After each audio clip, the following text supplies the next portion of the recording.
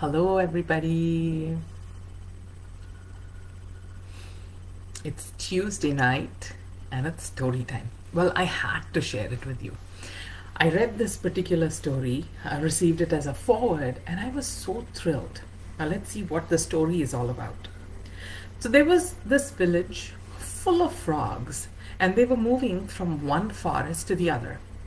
Now, on the way, as the frogs kept moving, there was a ditch that these two frogs didn't see and ended up slipping and falling deep inside. Now, obviously, when somebody falls in a group, everybody wants to help them. So there was intense amount of chaos. People were screaming, shouting, okay, come up. And then when everybody peeked into the pit and saw how deep it was, they all started saying, stop, stop, even trying to jump out. And, they started yelling, there's no point in you trying to jump out. It's going to only be a problem. So don't even bother. So the two frogs that were trying to jump up, they would jump up and fall. And obviously every time they jump and fell, they would get hurt.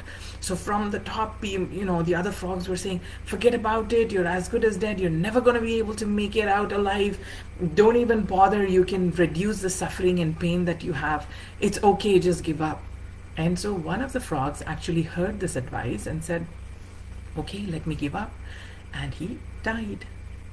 Now the second frog, the more these guys yelled and screamed, the more this guy jumped up, He kept at it, he kept going.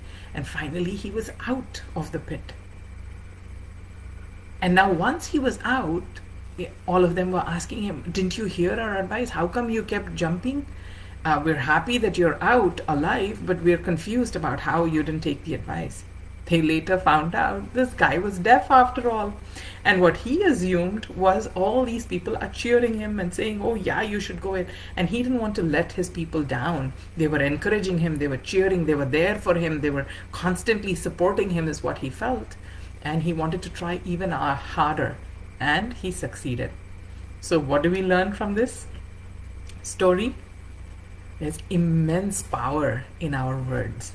We can either make somebody, we can revive them, inspire them, make them live, help them come out of the ditch, so to speak, literally. Or you can absolutely kill them with your words. Choice is, of course, yours, right? Yeah, I think taking the former is better, encouraging them, allowing them to live, right? I'm sure you're with me on that. This is called Vakpatutvam.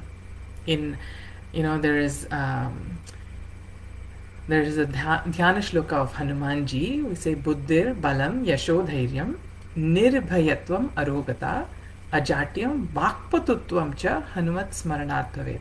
I've shared a story about Vakpatutvam or eloquence or power of speech and how it can either make or break you before.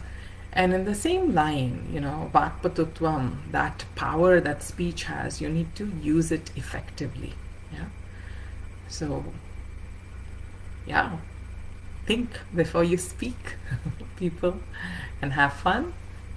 Thank you for joining me on the story time. Talk to you soon with another story.